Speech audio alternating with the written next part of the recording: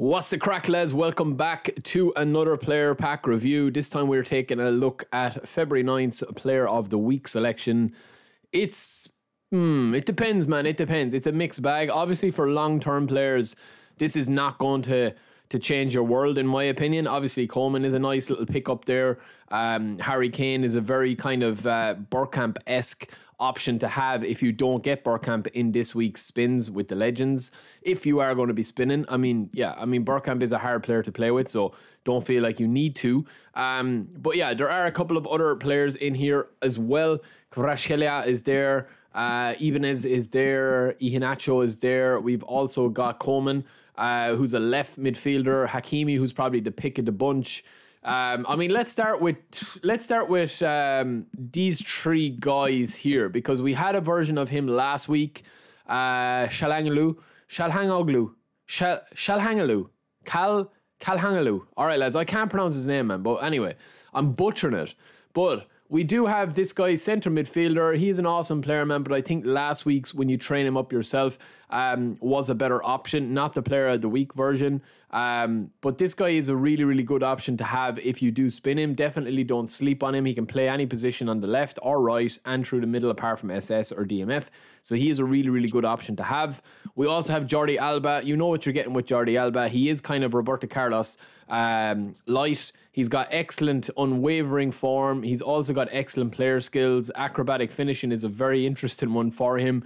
One-touch pass, interception, that is key if you are using a full-back that's very attack-based. But he does have 80 aggression in his defensive stats as well. So a very unique, kind of unusual, nice card to have. We also have this guy as well as a CMF.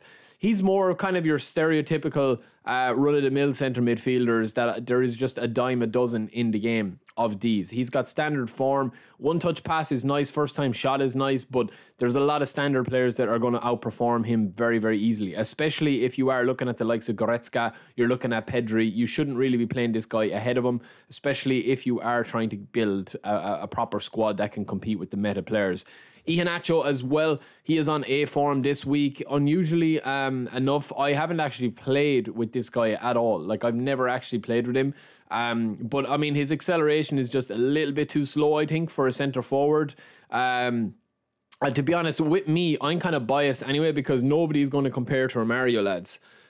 So if you are jumping on as a first-time player and you get Iheanacho, just be careful of his play style, because he is a dummy runner. He's not going to be a fox in the box, so he will be kind of different than playing with most other traditional kind of fox in the box kind of goal poacher centre forwards that I think are a little bit better than the dummy runners. So obviously just keep that in mind. I will have a video on play styles quite soon. People are asking me for that. We also had Jean-Mario, who is here as well. This guy is a very interesting right midfielder. He does have unwavering form. He has true pass and one-touch pass, first-time shot, outside curl, weighted pass. He's got excellent passing skills, excellent dribbling skills.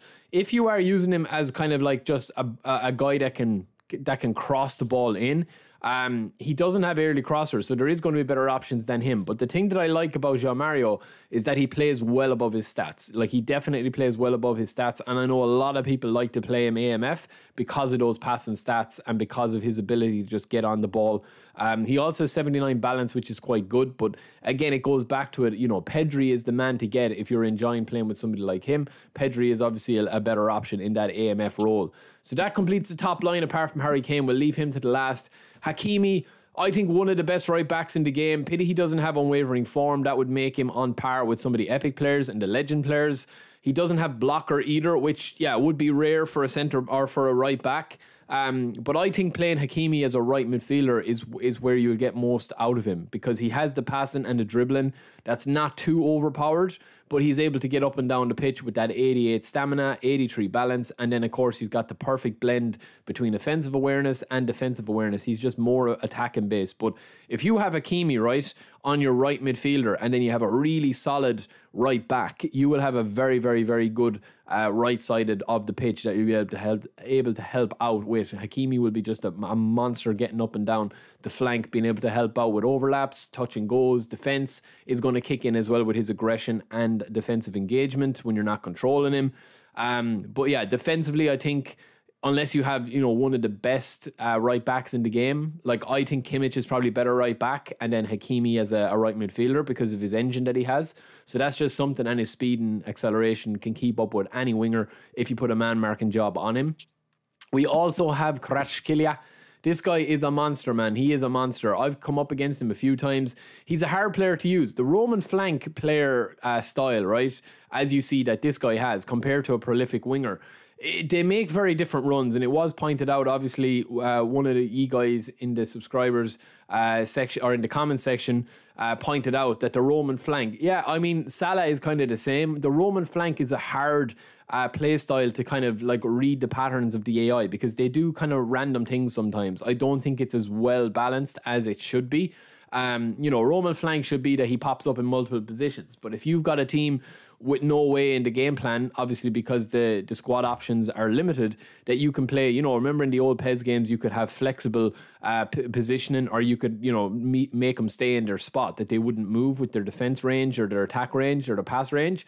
Or the support range is what it was called. Like, I think that this guy is a really, really good player, but the thing that lets him down is his actual just play style, that Roman flank.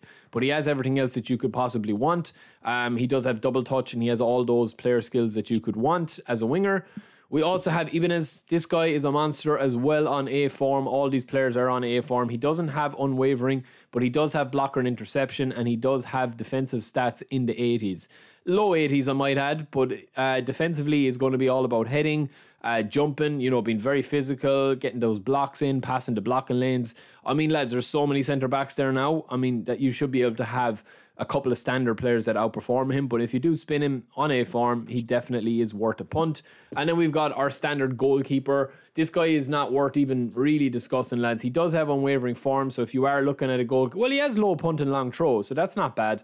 But yeah, if you are looking for a goalkeeper just to test out somebody else, I think that 81 reflexes should tell you all you need to know, lads, because it's not going to be good enough for the way the gameplay is. Now, the two players that I wanted to focus on just a little bit more, not much, is Kingsley Coman, who is a monster in the game, super sub. He's one of, I'm going to be bringing out a video of the best left wingers in the game.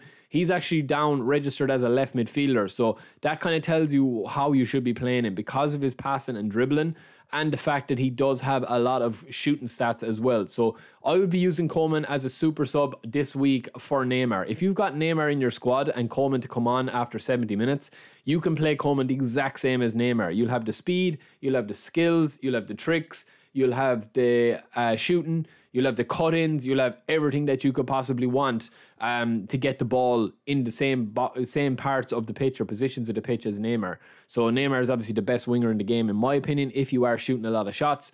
But his standard version, lads, is quite decent as well. It goes up to 92, and you get a more traditional winger without the finishing. So I think this Coman, this player of the week, is all about that finishing, that shooting and the curl, which he has long range curler as well, which is very, very unique, and I do think that that is a good thing.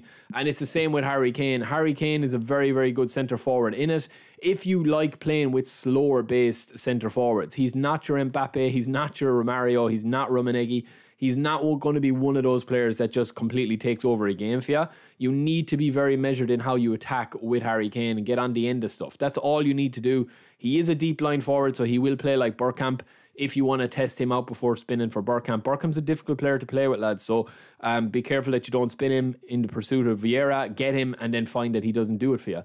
So yeah, I mean, the Harry Kane standard version as well, you can train that up to 90 offensive awareness, 93 finishing, and 88 kicking power, which is very, very similar to this guy here, except that this guy has got better passing, and he has also got better player skills with the first time shot, which you have there, but he has also got true passing, which is very interesting as well.